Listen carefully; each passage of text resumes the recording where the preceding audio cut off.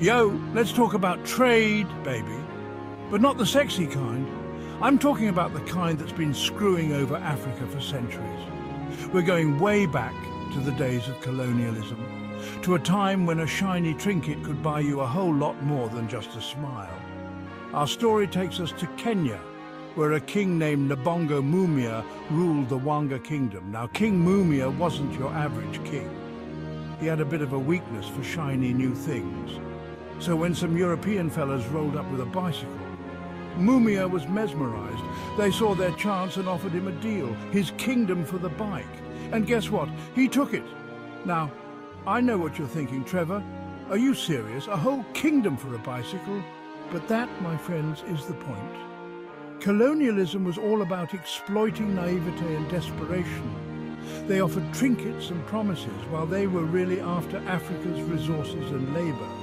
And unfortunately, the story of Nabongo Mumia is just one example of how that played out.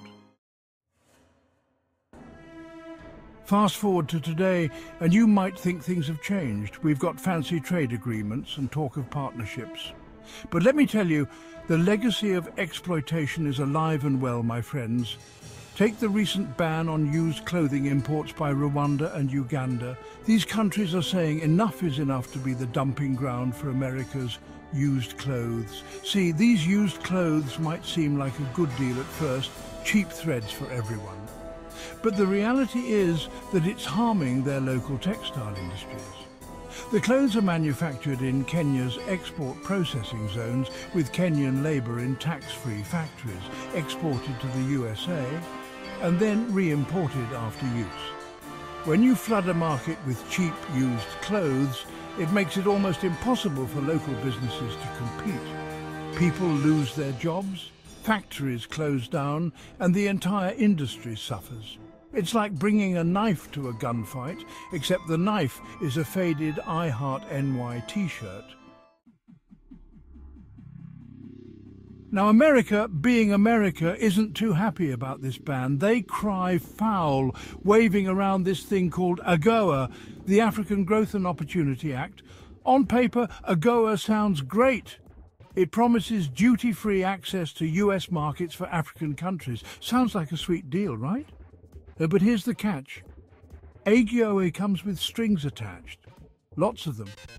African countries have to play by America's rules, which often means opening up their own markets to a flood of cheap American goods. It's like your friend inviting you over for dinner, but only if you agree to clean their entire house first. This whole situation just highlights the hypocrisy at the heart of America's trade policies. They preach about the virtues of free trade and open markets, but when African countries try to protect their own industries, suddenly it's a problem. Section 4. The Kenyan Rose, a thorny example of trade imbalance. Let's bring this home with a real-life example, the Kenyan cut flower industry.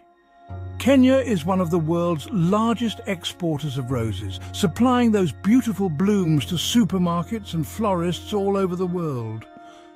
Sounds like a success story, right? Well, hold your horses. While those Kenyan roses might look pretty sitting on your dining room table, the reality for Kenyan farmers is much less rosy. See, they're forced to sell their flowers at rock-bottom prices to compete in the global market.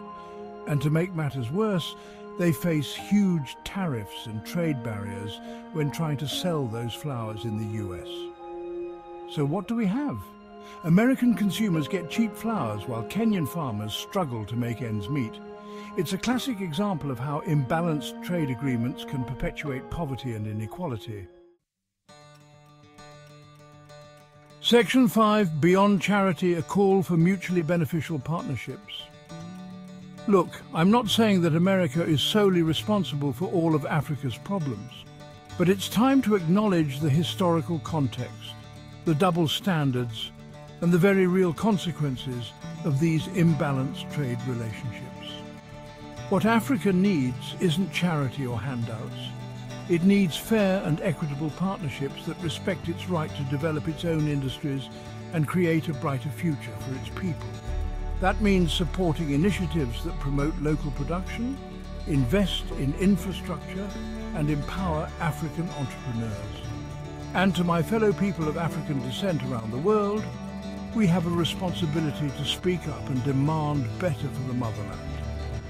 Let's push our leaders to move beyond empty promises and start building truly mutually beneficial partnerships with Africa.